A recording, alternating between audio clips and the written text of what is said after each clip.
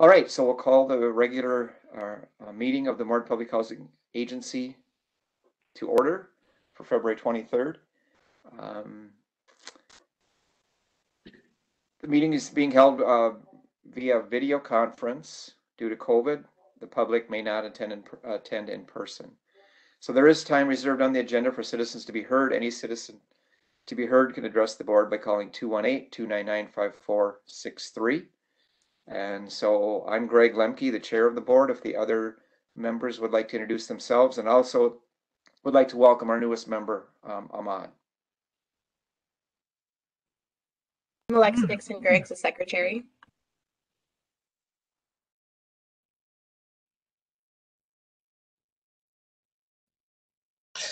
And I'm Ahmed Isa, the newest member. Welcome. And I'm Dawn Bacon. I'm the director with Moorhead Public Housing, and I have Tony Vondal, our housing manager, in the office with me.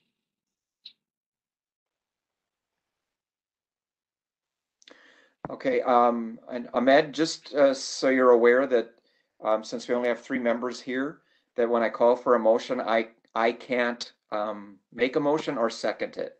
So it'll just be you and Alexa kind of trading off as we go through the agenda. So are there any agenda amendments? I have no amendments. Any citizens to be heard at this time? Not at this time. Okay, so our first item is then approval of minutes. So request board approval of the January 26th, the January 26th meeting.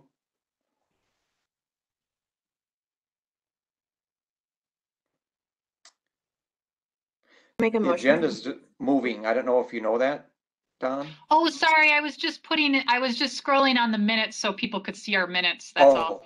Okay. But I'll move back up if that's could be a little disorientating. I don't know. There we go. So I'll entertain a motion to approve the minutes from January 26th meeting. I'll move to approve the minutes.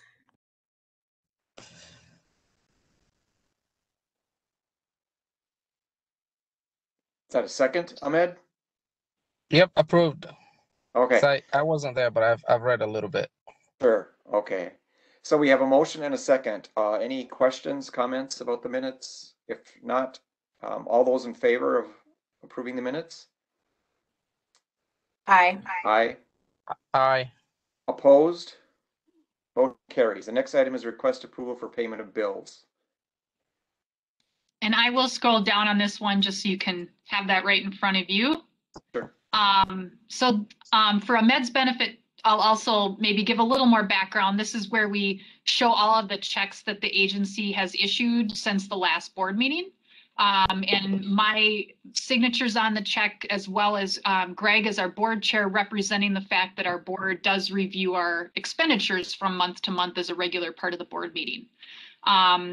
I always like to just point out for the board if there was anything out of the ordinary or unusual over the last month. And this last month was fairly typical. We did have some capital funding grant expenses of $32,000, and that was for looking at some basement and foundation repairs that we did to address some issues at some of our scattered sites. I transferred some money into our savings account because we just didn't need that amount of money in our checking account. We want to be able to draw interest whenever possible. But beyond that, it's a very typical month of expenditures. Any other questions or any questions for Don about the finances? Not at this moment. Okay, so I'll entertain a motion to approve. I'll move to approve. Approved. Okay. Excuse me. We have a motion and a second. Any other questions or comments? Hearing none, all those in favor? Aye. Aye. Aye. Opposed? Motion carries. Next item is other business. So welcome to our new board member. Ahmed, I don't know if there's anything else you want to say, or is it by way of an introduction? Yeah, my name is Ahmed Isa. I've lived in Moorhead area. I mean Moorhead specifically for the last 5 years. I've moved from Salt Lake City, Utah. I've lived there for a while since 2008. Before I moved from Kenya, where I've lived in a refugee camp for about 17 years. I was born in Kenya, lost mom and dad there. I was raised and taken care of oldest. Okay. Thank you for sharing. Yeah, and again, welcome to Moorhead, even Yeah, though you said you've been here about 5 years, but welcome. And thanks, we man. look forward to meeting you in person, hopefully sometime soon. Yeah, nice to virtually meet you, Ahmed. Yeah. I hope so. Thanks. All right, so our next item is the POP application to Minnesota Housing Finance Agency. Yeah, so great news. The RFP was released by the Minnesota Housing Finance Agency for the POHP program, and that stands for Publicly Owned Housing Program. This is a program that is used GO bonds through the state of Minnesota to provide additional funding to housing authorities who are federally funded, but we don't get enough money to address all of the capital needs that we have. We use the POHP process to renovate elevators at both the high rise and Sharpview over the last year. And so on this next round, which is competitive across the state of Minnesota, we are zeroing in on applying for funding to replace all of the windows at Riverview Heights High Rise. And we've talked about it. I've talked about this with the board in the past, but the total estimate for that project is around $575,000 plus consultant and architect fees. So it's a very substantial amount of money. It's one that would be very difficult for the agency to save up to address. And the windows are past their useful life. They're still operational and functional, but the longer we go, the more problems we could see in terms of people being able to open the window, or when they open it, having it stay open, those kinds of safety factors, more maintenance time in fixing windows when there are problems. And then of course, utility costs is a big one. We know the windows are leaky and drafty. So by addressing this, we'd have more money that we would save in terms of our heating bill that we can then redirect resources to other things. So it's good for the agency and good for the environment. So I didn't put this up for like formal board action. I just wanted to have a conversation about it and see if you had any feedback as I begin to work on the POHP application. It isn't due until April 29th. So if you have any feedback at this meeting or even at our March meeting, there would still be time for us to, to discuss the application. A big question where I particularly look for board input is the topic of leverage, which is how much we're willing to put in. And of course, the more we're willing to put in, the more competitive our proposal is. But it also is less money to spend on other things. And so my thoughts are putting in 150,000 of 2021 capital funding grant money. That money hasn't been awarded yet, but it will be, shortly, and would be part of our next 5-year plan. And then also putting in $56,000, which is 2020 capital funding grant money that we got from the Clay HRA transfer. So that would bring us to around $207,000, which, again, we're estimating on the total cost of the project, but it would put us in the neighborhood of, I think it's around that 30% leverage mark, which I think is a nice place to be. So interested in the board's feedback on leverage amount, as well as any other feedback or questions that you have as I start to work on this application. We will hear from Minnesota Housing. They anticipate making announcements in July. So we wouldn't actually be able to do the work for probably about a year from now if we were awarded the funding.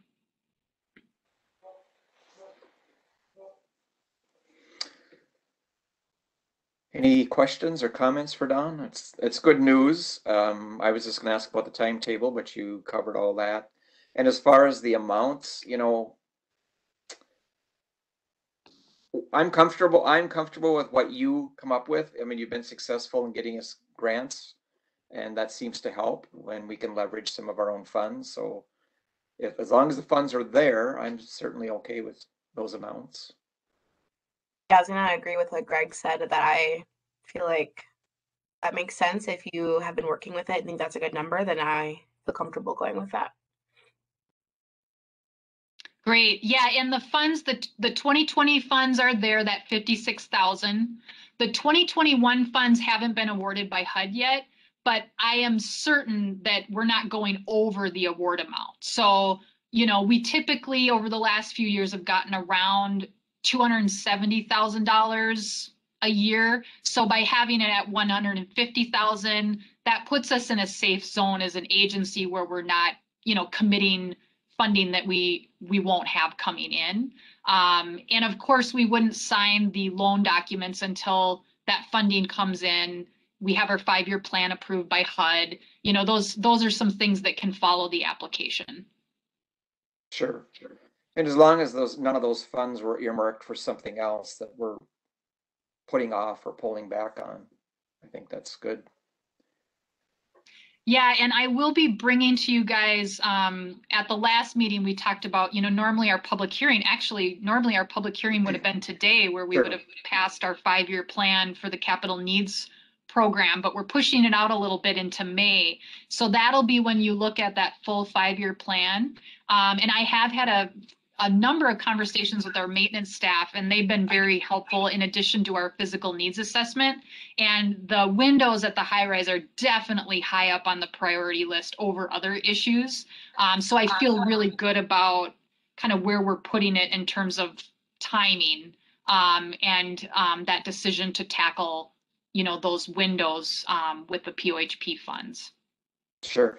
I'm drawing a blank on the funds that the city has helped us with in the past through Lisa Bodie. What Yep, are those? yes, good question. That's CDBG, which is the Okay. Community Development Block Grant. Okay. Yep, and we had $40,000 of CDBG funding contribute to the elevator at Sharpview, so that was very helpful. We did have some CDBG funding pass to address some issues with sprinkler systems, and that will go in our next 5-year plan. Okay. And will also be pretty high up on the list, probably happening kind of concurrently with the high-rise windows. Right now, those funds are not available because of CDBG funding is based on some estimates in terms of their revenue, and they haven't gotten the revenue in that they were anticipating. So we are approved in their plan, but we have to wait for that funding to become available. But we do have some more CDBG funds hopefully coming our way sooner than later. Okay, good. Yeah, it's just always nice to tap into all those resources that we can. So, Right. okay, that sounds good. Anything else before we move to executive director updates? Okay, Sharpview roof replacement. Okay, so Ahmed, you're probably noticing that I talk a lot about building and capital needs in my updates. So one of the things we're working on right now is moving forward with putting it out to bid to replace the roof at Sharpview. So I just wanted to let you know that we are working with that consultant. We did that request for qualifications. We talked about that at the last meeting. And we're just working through getting ready to put that out for bid. So that's moving forward. Big shout out to Moorhead Public Schools because we did run across a problem where we needed access to some drawings that were original to the building. And Sharpview used to be a school that was built back in 1951. And I put a call out to them just through their general email box. And I had like 2 or 3 people being very helpful within like 24 hours. And we were able to find some old drawings, which will help kind of help us along with that project quite a bit. So that was very helpful. Great. Yeah. Great.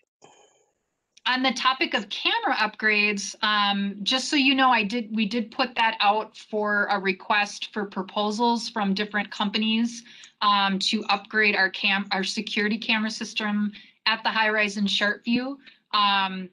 We didn't make it where cost was the only factor that we would look at because there are so many different products that we have to learn about and figure out what would work best for our building and for our infrastructure and our budget. So we're kind of looking at a variety of things, but our plan is those proposals will be due, I believe, in early March, and our plan is to bring a recommendation to the board at our next meeting because the cameras is something we're looking at additional, basically agency reserves.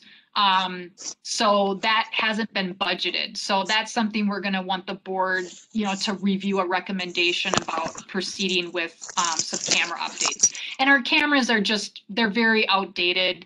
The resolution is very low compared to what you can get with purchasing new cameras. And we're looking at some options with our actual software systems as well, and just to see what works best.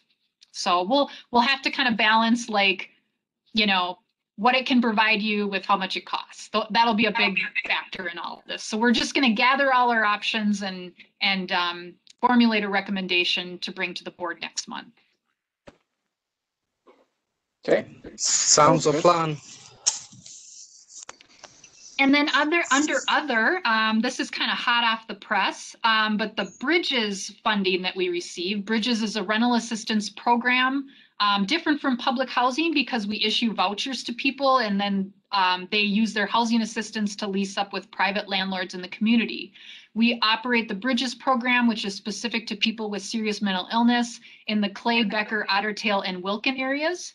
And that is a competitive program where we compete every 2 years to be a Bridges provider. Our current contract is up on June 30th because it coincides with the state fiscal year. It's state funding that we receive. And the RFP just came out for that. That proposal is due in about a month.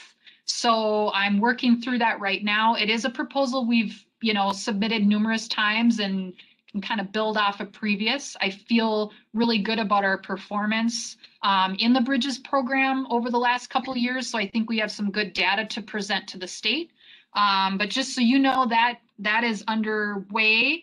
One issue with the Bridges program has been that the admin fee that pays for the administrative work that we do around the program, because there's the HAP, which just goes out to the landlord to pay for the person's housing, but then the admin fee helps fund our services. The admin fee has been pretty low and it hasn't changed for quite a while. Fortunately, they are proposing an $8, per person per month increase to the admin fee. So that will be very helpful to the agency. And I'm forgetting when they will be making announcements about Bridges awards. I didn't write that down. The new contract would start July 1.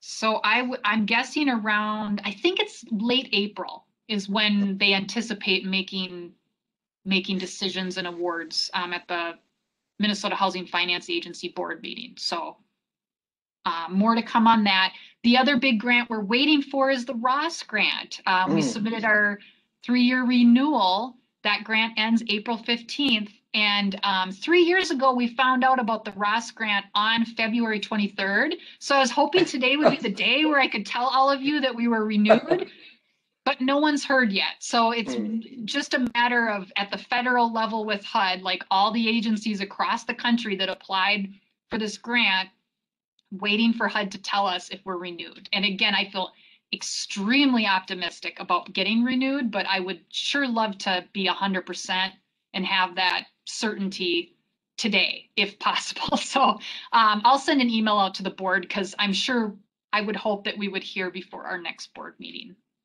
Okay, yeah, hopefully that would be great.